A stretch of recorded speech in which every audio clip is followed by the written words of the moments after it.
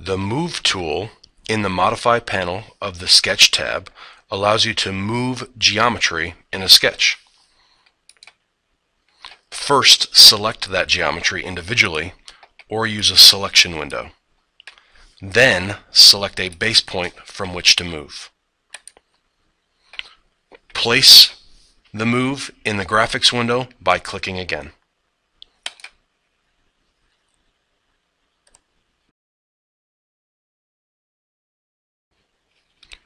Copy, similar to Move, will allow you to move this geometry, but will leave the original.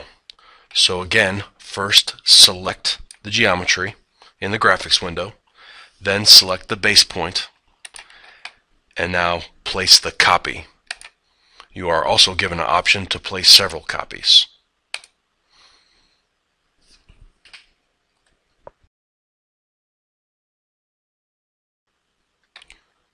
To rotate, again, first select the geometry and a center point.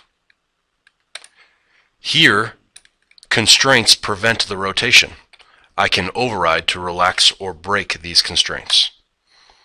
Then click in the graphics window or select an angle to place a rotated view.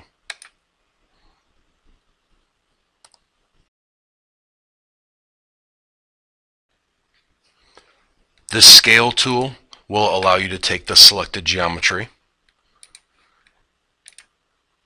and grow or shrink it about the selected base point.